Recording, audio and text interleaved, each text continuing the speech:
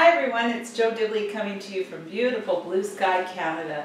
I'm the best-selling author of Frock Off, Living Undisguised, and I help people reclaim their life, to find the joy, the success that maybe somehow along the way we've just lost it. It's not that uncommon, unfortunately. You know, the truth is we all have an imagined life, or as I like to say, a Frock-alicious life that we dreamed of having one day. And we're all entitled to that, you know, we all deserve that. Have you ever found yourself struggling and wondering, how the heck did I get here? What happened? You know, when I was younger, this isn't the life I dreamed of. It happens to all of us, and I can definitely relate.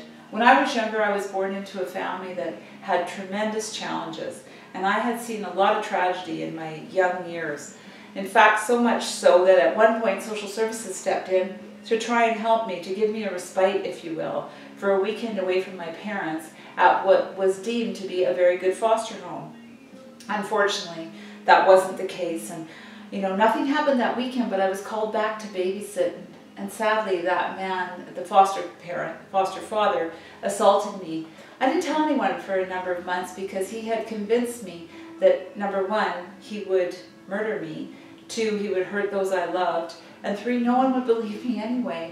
And by the time I did tell the authorities, he was pretty much right. No one did believe me. They thought I was making it up, that I was attention seeking. And it did derail me. I certainly wasn't able to live the life I had ever dreamed. And no matter what, I had my own specific dream, even before all of that had happened.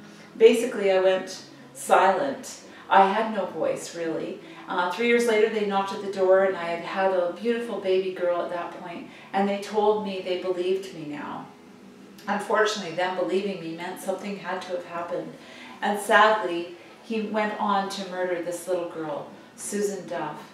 She was taken when she was 12 years old, and it did, in fact, derail me. They asked me at that time if I would be willing to be a witness in the murder investigation for them. And for the next 35 years, I spent my life living in fear and hiding.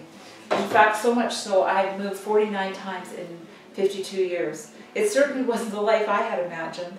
But this happens to us all, doesn't it? You know, whether it's a divorce or a change in career, we just get derailed. We aren't living the life we dreamed of. We're certainly not living as I said, a Frock-alicious life. What happens is we're just getting by, maybe. You know, maybe you're watching this today and you're in your 30s, 40s, 50s, 60s, and you're questioning, like, how on earth did I get here? What happened? You know, I've done years and years of research because I always knew there had to be a better way. I knew that somewhere along the line there had to be a way to live the life that we so richly deserve, we imagined and we dreamed of, because that is how we really impact the world with our presence, and how we can give back to be the change we seek in the world.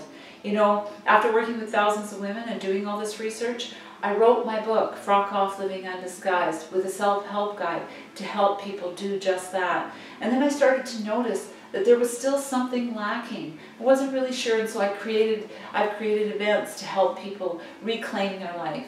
You know, the old way of thinking was, what happened to you in the past define who you are. Well, that's ridiculous. Even Eckhart Tolle, who talks about how you do one thing is how you do everything. But he's not talking about how you do one thing is how you do everything in the past. He's talking about today, now, being present in your life and showing the world what you're really made of. You see, today, people want to work with, live with, love with, enjoy everything with people that are real. You don't need to be perfect because, by the way, you're perfect in your imperfectness.